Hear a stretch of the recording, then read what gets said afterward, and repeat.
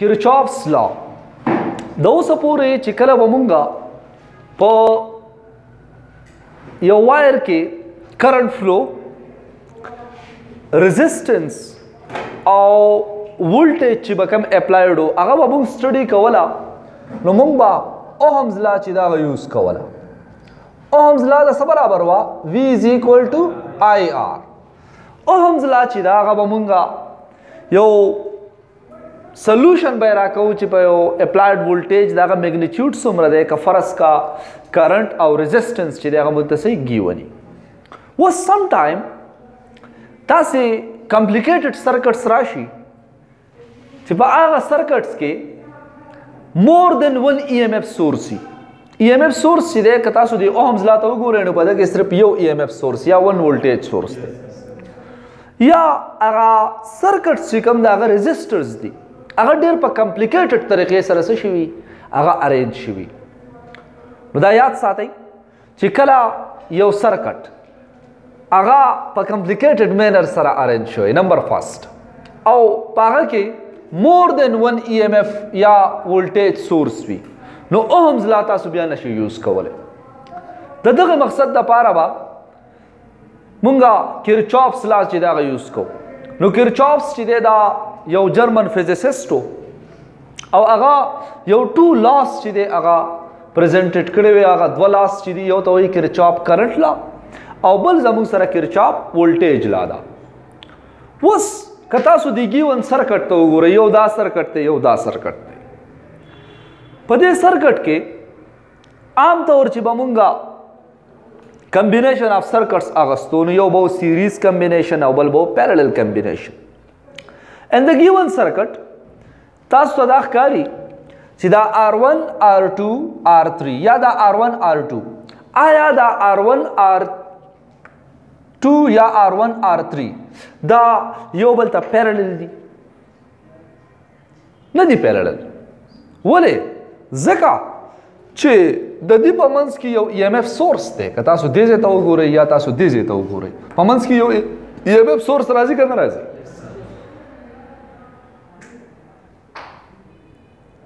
او چې کله ای ایم ایف سورس راغی او په پیرالل کې کنیکټډ شو نو څه به دغه ای ایم ایف سورس چې بټوین R1 او R2 دی نو هغه څه دی هغه سیم دی دغه شان چې کله دا ته وایې چې دا په سیریز کې دي یا دا سرکټ شو یا دا سرکټ شو نو دا په سیریز کې هم نه دي ځکه چې په سیریز کې ولټیج ډفرنٹ وي او کرنٹ چې دی هغه په سرکټ کې صحیح سیم فلو کېږي نو په دې سرکټ کې خو کرنٹ هم سیم نه فلو کېږي او په دې کې هم کرنٹ سیم نه فلو کېږي نو داسې قسمه سرکټس چې دي دا سرکټس مونږه په عام لا باندې مونږه نشو سالف کولی د دې دپاره به مونږ څه استعمالو کرچاپس لا کرچاپس لا کمپلیکیټډ سرکټس چې دی هغه سالف کوي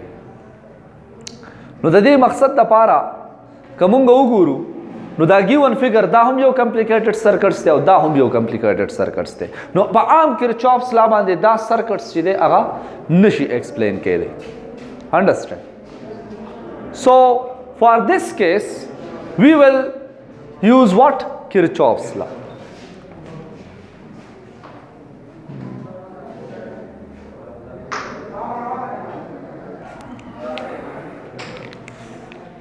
وګوره خانه کرچاپس چې کوم دوه لاس دي یو ته وایي کرچاف کرنټ لا او بل ته وایي کرچاف ولټیج لا کرچاف کرنټ لا څه خبره کوي کرچاف کرنٹ لا دا خبره کوي چې د الجبریک سم اف all the currents meeting at a junction in an electrical circuit is 0 چې کله تاسو ټوټل کرنٹ په سرکټ کې څومره فلو کیږي هغه ټوټل کرنټس چې دی دا هغو چې کوم الجبریک سم دی هغه تاسو په دې جنکشن باندې واخلئ د هغې ټوټل کرنټ څه واخلئ الجبریک سم کم الجبریک سم چې دا ټوټل کرنٹ په دې جنکشن باندې څه کیږي میټ کیږي په دې جنکشن باندې به ټوټل کرنٹ چې دی هغه به 0 وي څنګه به ټوټل کرنٹ 0 وي نو دا یاد ساتئ چې جنکشن وایي څه ته وټ از جنکشن جنکشن په اصل کې په یو سرکټ کې هغه پوینټ وي چې په کم پوینټ باندې two or more components of the circuit چې دی هغه connected وي دا غي circuit دوا یا د دوه نه سیوا components سي connected وي لکه تاسو دې circuit ته وګورئ نو په دې point باندې 2 یا total 4 components of the circuit چې دی هغه سدي هغه connected دي نو ځکه دې ته مونږه یو junction point واخلو اوس دا junction point چې دی که فرض کومه دا یو جنکشن واغستو دا یو سرکټ ته پدې کې اوورال 4 کنډکټرز دي مطلب دا دی چې هغه کرنٹ چې دی هغه فلو کیږي کم کرنٹ ته I1 I2 I3 and I4 دا 4 کرنٹس چې دی دا دلته څه کیږي دا فلو کیږي اوس دا ټول کرنٹ چې دی دا یاد ساتئ چې ساين اف کرنٹ به تاسو څه اخلئ د کرنٹ چې کم ساين دی پازیټیو به اخلئ نیگیټیو به اخلئ دا په څه ډیپند کوي نو کم کرنٹ چې ټوورډز دا پوینټ او راځي یا ټوورډز د جنکشن راځي د کم کرنٹ ډایرکشن چې ټوورډز د جنکشن نو هغه به تاسو پازیټیو اخلئ د کم کرنٹ ډایرکشن چې اوے فرام د جنکشن نو هغه به څه اخلئ تاسو نیگیټیو به اخلئ نو کم کرنٹ چې ټوورډز د جنکشن راځي نو هغه به پازیټیو ساين وی او کم کرنٹ چې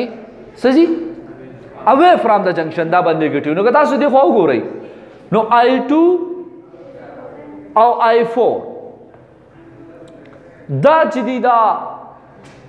I2 I1 I3 او I4 دا ډیفرنٹ کرنٹس دي ډیفرنٹ سرکټس دي کنډکټرز دي اوس دا ډیفرنٹ کنډکټرز چې دي پای کې کرنٹ په ډیفرنٹ ډایرکشن کې فلو کیږي او هغه کرنٹ چې هغه د جنکشن طرف ته س جنکشن ټوورډز د جنکشن روان دي س اوے فرام د جنکشن دي نو ګورا کم کرنٹ چې تاسو ګورئ I2 دی I1 دی نو I1 ټوورډز د جنکشن روان دی او I2 اوے فرام د جنکشن روان دی دغه شان I3 اوے فرام د جنکشن او I4 ټوورډز د جنکشن روان دی نو کرچاف لا موږ د سوې کرنٹ لا چې کله مونږ دلته کرچافس کرنٹ لا د سرکټ ته اپلای کو ناغه چې د الجبریک سم اف آل د کرنٹ ایکوال ټو 0 that is I1 ما تاسو ته وی ټوورډز د جنکشن د I1 ساين ما پازیټیو واغسته I4 ټوورډز د جنکشن د نو ما ساين پازیټیو واغسته